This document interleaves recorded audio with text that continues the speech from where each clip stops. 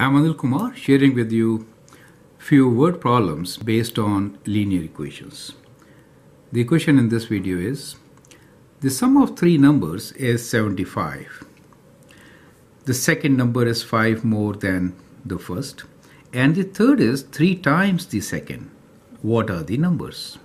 You can always pause the video, answer the question, and then look into my suggestions. Let's define the variables, right? So we are working with three numbers. Let the numbers be, let's say, let the numbers be, we'll say first F, second S, and T third, right?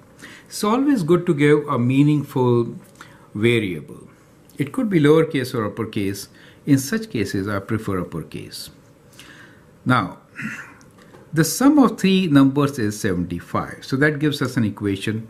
We say F plus S plus T is equal to 75.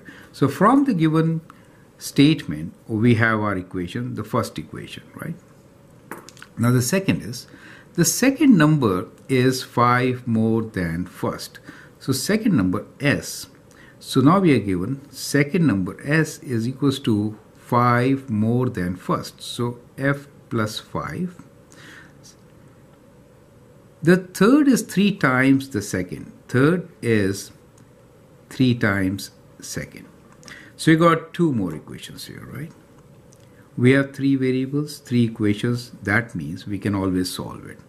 Always you have to make equations, same number of equations as the variables to solve and get exact answer. If you don't have three equations for three variables, you can actually have more than one answer. Remember that also, okay? Now it's a good idea to write everything in terms of one variable. So we have S in terms of F, we have T in terms of S. So we could write from here that T is equals to 3 times, and S is what? F plus 5, F plus 5, right? So we can write T is equals to 3F plus 15, correct? So let me call this as equation 14. So now we know S in terms of F, we know T in terms of F, and F as such. So we can form one equation in terms of F, right? So let's rewrite our equation. We had S plus F plus S plus T equals to 75. So now I will write, instead of S, I'll write F plus 5. So we'll keep F as such, the first number. The second number will be written as first number plus 5. And the third number will be written as 3 times the first number plus 15, all equal to 75. So this equation has only one variable. We can count the number of F's, 1, 2, and 3. 5 F's plus 5 plus 15 is 20 is equals to 75. So 5F is equals to 75 minus 20, which is 55. And dividing both sides by 5, we get F equals to 55 divided by 5, which is 11. Now once you get the value of F, which is 11, let's call it equation 5, we can find all other values.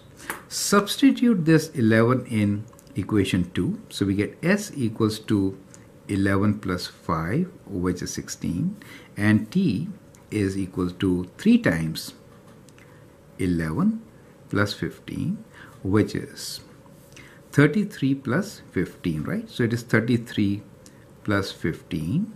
So that gives you 48.